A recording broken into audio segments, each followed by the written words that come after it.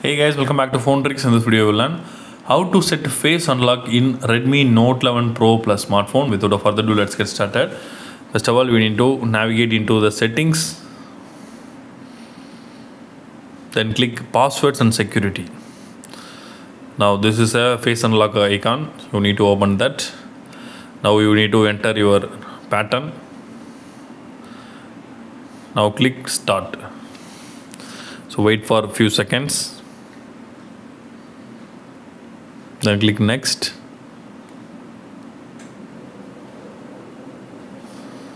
Now my face is added successfully. Then click done. So if you want to add another person face data, you can click add face data from here.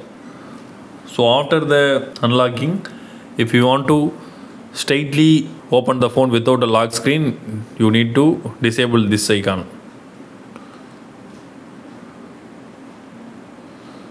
Now we will check. It will automatically unlock with my face. And fine.